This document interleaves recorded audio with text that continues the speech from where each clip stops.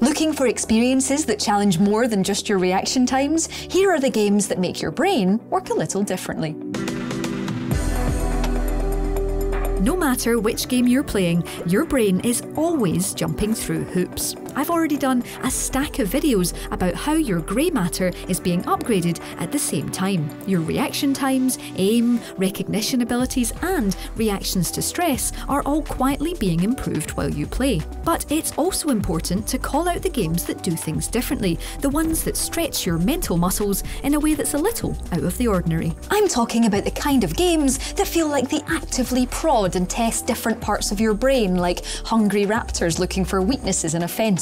The ones that force you to pull out all of the connecting wires and plug them all back in a slightly different order. Rhythm, logic, portals, they're all here. Oh, and if it's your first time on the channel, hit that subscribe button and ring the notification bell to make sure that you don't miss any of our future videos. For now though, here are the games that make your brain work a little differently. We've done videos in the past about detective games, and it's a genre that we love here at Logitech G. But few of them truly make you think laterally. Instead, it's a case of collecting all the clues and joining the dots. In other words, most of the information is handled in the game, not in your head. But Lucas Pope's Return of the Obra Dinn is different. Yes, you'll have to gather evidence by exploring the game's world, but the systems here force you to think deeply about how you use that information. For once, you have to do the extrapolating. Playing as a 19th century insurance loss adjuster, yes, say that 3 times quickly, you need to read ship manifests, study photos and faces, and build a structured picture of what happened to the doomed ship. It's similar to Pope's previous game, Papers, Please, in that it's a celebration of all things administrative. And perhaps because of that, it's an arduous, sometimes intimidating task, especially when you start leafing through the pages you have to fill. Yes, we've got work to do. But Obra Dinn is also a uniquely rewarding game. It forces you to parse, document and compile as if you're sat at a lamplit oak desk in a Victorian office. Yes, Matt probably has something to do with this bit. But it's satisfying precisely because it's laborious. Every deduction you make is because of your own hard work, and all that thinking and organising will be pretty useful in real life too. And if you've already played Obra Dinn and you want other games to make you think in the same way, why not try Her Story, Telling Lies, or, to a lesser extent, Gone Home, which will get your heart working in a unique way too.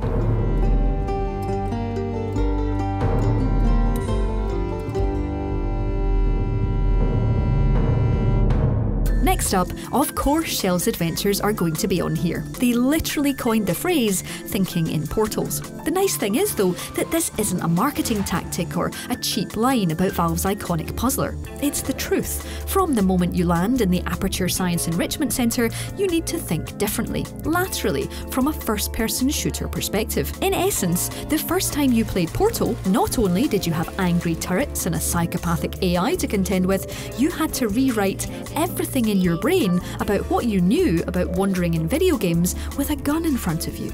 And that's before I get onto terminal velocity, light bridges and companion cube waiting. While some puzzle games seem impossible though, whichever Portal game you're playing, things always just seem so doable. Unlike the point-and-click hell of tenuously linking goats and progression, the solutions to Portal's puzzles always feel possible. The answer is right in front of you. You just need GLaDOS to taunt you into finding it. But why is that? It would be doing both Portal games a disservice if I didn't take a minute to talk about their effortless tutorials. The tonal whiplash of first-person puzzling and science would be enough to send anyone to A&E if it wasn't for Portal's understanding of, well, your understanding. You appear to understand how a portal affects forward momentum, or to be more precise, how it does not. The learning curve here is a perfect arc, letting you come to terms with each concept before introducing more complicated ones. It's enough to make you feel like you're thinking in a whole new way and are a total master of it at the same time. If you want to know more about the things that games do that you don't notice, hit the link on screen now.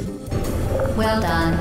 The Enrichment Center promises to always provide useful advice. For instance, the floor here will kill you. Try to avoid it. Few of us who play games ever stop to think about the processes that make them run. But Baba Is You, a puzzle game from lone dev Arvi Himpule Tikari, celebrates the logical elements that underpin every single game we play. In much the same way that Obra Dinn loves admin, Baba Is You loves rules, and more specifically, breaking them. But in order to break the rules, you first need to understand them, and the game does an excellent job of teaching you its syntax and systems. Yeah, I just got excited about syntax. Don't rule shame me. Anyway, words and objects in Baba Is You are there to be pushed around and reorganised. By changing certain phrases, you can rewrite the win conditions for a level and move on to the next excruciating puzzle. This can be as simple as turning an obstacle in a level into the win condition, or more complicated elements like swapping back and forth between controllable avatars to avoid hazards. Essentially, you're rewriting the code for the game as you go. It sounds complicated and maybe even dull, but just think about it. We follow these rules in every game we play without even thinking about it. Food is health, red barrels are boom, light is exit. Baba Is You gives you, the player, the opportunity to change these elements on the fly. And honestly, it might just change how you look at games. And if you like this, try Stephen's Sausage Roll and Snakebird for even more logic.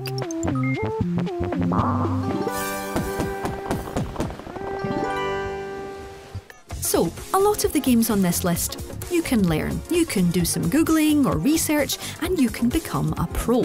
However, being able to play Crypt of the Necrodancer with skill depends on one thing and one thing only: your inner metronome. It doesn't matter if you have award-winning dungeon crawling skills or an official document giving you a gold star in traversing procedurally generated rooms. If you don't have a regularly ticking internal sense of rhythm, Brace Yourself Games roguelike just isn't the one for you. At least, not with the default character. Maybe that seems harsh, but tapping along to Danny Baranovsky's score isn't just fun, but essential. If Cadence's every move and attack isn't on the beat, then she and you won't get far. This is no ordinary roguelike. Thankfully, there's the visual cue of the pulsing heart. But when things get busy on screen, having that innate drumbeat turns out to be pretty, well, key.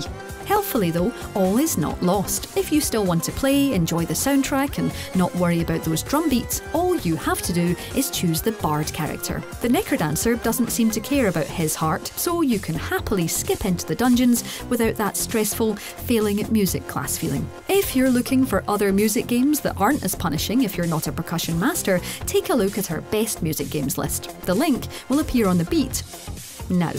Quick! Just kidding. They told me I was too young. They told me I needed more training. Huh? I told them to drop dead. Next up, it's time to hand over all the power to the machines. It'll probably be fine. There's definitely not a million horror and action movies about humanity dying out thanks to just that. But anyway, back to the topic at hand. No one ever died by trying to automate hamburger production, did they? Say hello to Automa Chef, a game about feeding ingredients into machines and then hoping they spit out all kinds of delicious edibles. I'd say it starts off simple, but it never really does. It starts off simpler than it gets later on. This, like Factorio, is a game about conveyor belts, getting the right things onto them and turning them into cooked ingredients. Raw materials come out of dispensers and you have to get them fired into the food assembler in the right state to produce all manner of fast food delights. And that's only half of it. Not only do you have to program robotic arms only to take cooked meat from grills, you also have to think about how to use space efficiently and keep an eye on how much electricity you're using at the same time. It's time for philosophical questions like, why use 3 automatic arms when you can only use 1? This kind of machine thinking absolutely appeals to the logical parts of our brain. There's a unique satisfaction in setting something up and just watching it go. Oh, and if this is all making you too hungry for terrible food, you'll find the same level of automated thrills from Factorio and the drug-fueled delights of Big Pharma. Enjoy sounds like the wrong word to use here. There once was a genius human who dreamed of creating an automated kitchen enterprise like no other. And finally, we'll end on a memory game. These These really aren't anything new. In fact, they're the kind of games you played before you even touched a keyboard and mouse for the first time. Anyone for pairs? No? Fine. You play as Wilmot. There he is, a happy little square with a passion for stock management. But the important thing here is that not only do you have to remember where you put everything, you also need to work out how you're going to group items. If you're the kind of person who sorts their books by colour or likes organising their socks in a specific way, then this is absolutely the game for you. Wilmot's Warehouse works in a loop as you receive items and then serve them to not-so-patient visitors while the clock ticks down. The most important stage, though, is when new stock arrives, complete with beeping van, and you have to work out where on earth you're going to put it. As you can see, your warehouse starts off pretty empty, but before long you've got stars, eggs, cakes, windmills and flasks arriving. Then you have to ask yourself questions like, do flasks go with cosy things like socks, or do they go with food? What about power buttons? Compasses and watches are similar, right? I mean, do I put human shoes with horseshoes? And what makes sense to you might really not make sense to your friends if you're playing in co-op mode. The good news, though, is that every few rounds you've got the chance to fully reorganise the warehouse. Just remember that you'll have to remember where you rearranged everything to. So that's the games that rewire your brain and make you think a little differently. Let us know if we've missed your favourites in the comments below, drop us a like if you enjoyed this video, and subscribe to Logitech G for more videos just like this one. If you do already subscribe, hit that notification bell so that you know exactly when our next video lands.